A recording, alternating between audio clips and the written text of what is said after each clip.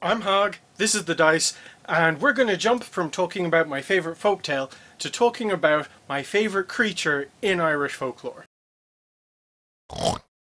Let me tell you about the Dobharchú! What is the Dobharchú? Or, as it's also pronounced, Dobharchú, depending on the dialect of Irish you're speaking. Well, imagine a cross between an otter and a dog that's about waist high to your average adult human European male. Now also imagine that it eats people and has an unstoppable lust for vengeance.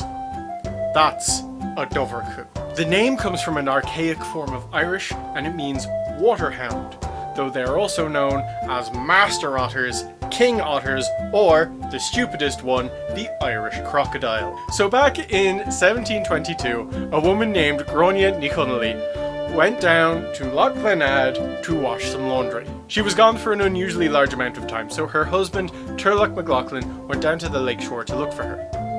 What he found, however, was Gráinne's body lying on the ground by the lake, with this large otter dog-like thing lying on top of it, chewing on her.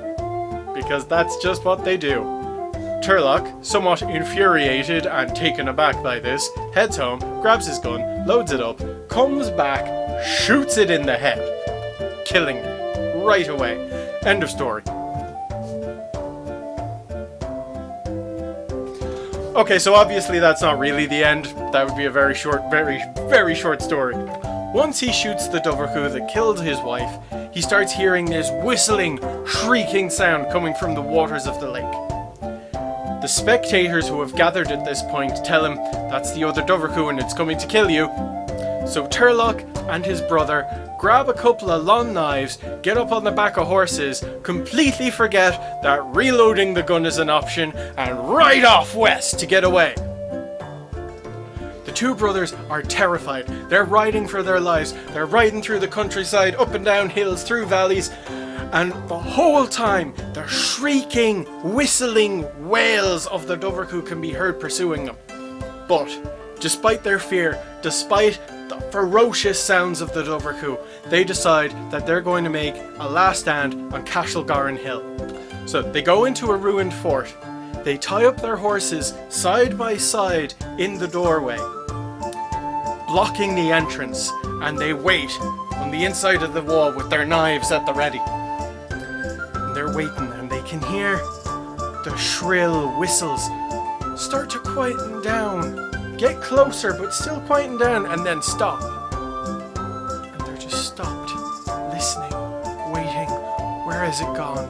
Why has it stopped making a noise? And suddenly, its head erupts through the side of one of their horses, like the fucking chest burster in Aliens, because the Dobharchú doesn't go under horses or jump over horses. No, it goes straight through the fucking horse. It went through two horses, because they were side by side.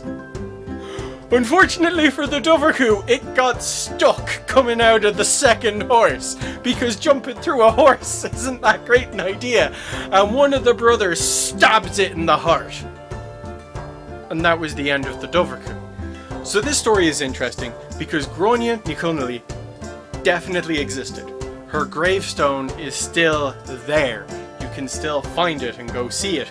And it has a carving of a Dobharchú being stabbed in the chest. The most recent sighting of a Dobharchú that I can find was in 2003 by the artist Sean Corcoran and his wife on Omey Island in Connemara. These two things switch the Dobharchú over from mythological folkloric creature to full-blown cryptid. Now, I'm by no means suggesting that the Dobharchú is real. At least I'm not suggesting that there is a previously undiscovered species of animal that could be classified as the Dobharchú. However, the giant river otter of South America is roughly the same size. It is carnivorous. It is aggressively territorial. They tend to be built around permanent breeding pairs, and they sound like this.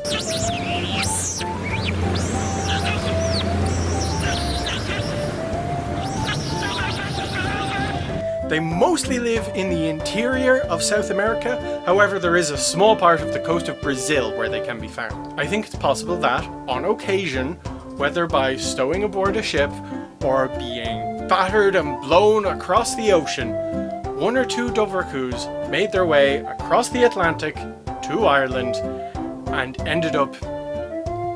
I just said one or two Dobharchús. I meant one or two giant river otters, which in my head are synonymous with Dobharchús, hence the Freudian slip. I think it's plausible that one or two giant river otters managed to make their way, whether by accident or by, again, stowing away on a ship, managed to make their way over to Ireland and be the origin of Dobharchú stories. The Dobharchú in mythology and folklore has some other powers. It's supposed to be able to command, depending on who you ask, it's able to command all otters or all aquatic and semi-aquatic creatures. So it's Aquaman, but it's also obsessed with vengeance, so it's also Batman. It's... oh shit, it's the fucking Drowned from Dark Knight's Metal, isn't it? It is. Oh, it's even avenging a lost partner. It is absolutely the Drowned from Dark Knight's Metal. That's the Dobharchú. There you go. Rename the Drowned the Dobharchú. The Drowned is a fucking stupid name anyway. But yeah. That is my third video in this series on Irish folklore and Irish folktales. I'm going to be doing more of these videos. Obviously, it's a series. That's what series means. I don't know what the next one's going to be yet. I'm thinking maybe Petticoat Loose, but I haven't decided. So I'm going to be putting a poll up on my Patreon. If you would like to vote in that poll, then you will need to be a patron, like Neil McConvera and these other fine people to whom I owe my thanks. But if you don't want to be a patron, if you just don't have the money, that's fine, that's cool. You still want to support me? Hit like, subscribe if you haven't already done so, and remember that your applause is the only way to counteract my daily chant of I don't believe in fairies.